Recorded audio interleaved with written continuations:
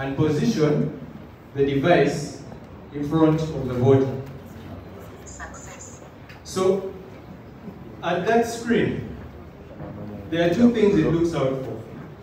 The first is to match states of issuing them ballots. Success.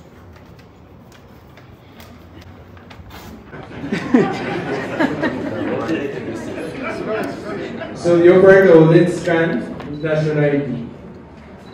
Rejected. So in this case, there will be an error message that pops up. So this error message reads, voter not registered here.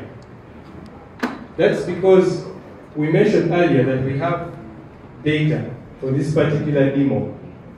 And in this case scenario, we are assuming that this data is for a district. So in this case, if a voter has, maybe their credentials are not in the data for that district, perhaps their polling station is another district, this is the error message that will pop up. And so in that case, they will go through either the voter locator or they can check a voter locator slip to identify where they are supposed to vote. So no voting. No voting here.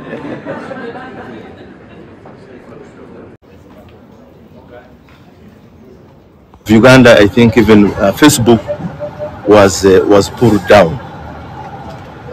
So we wanted these social media owners to appreciate this issue so that they join us, we the end users, the beneficiaries.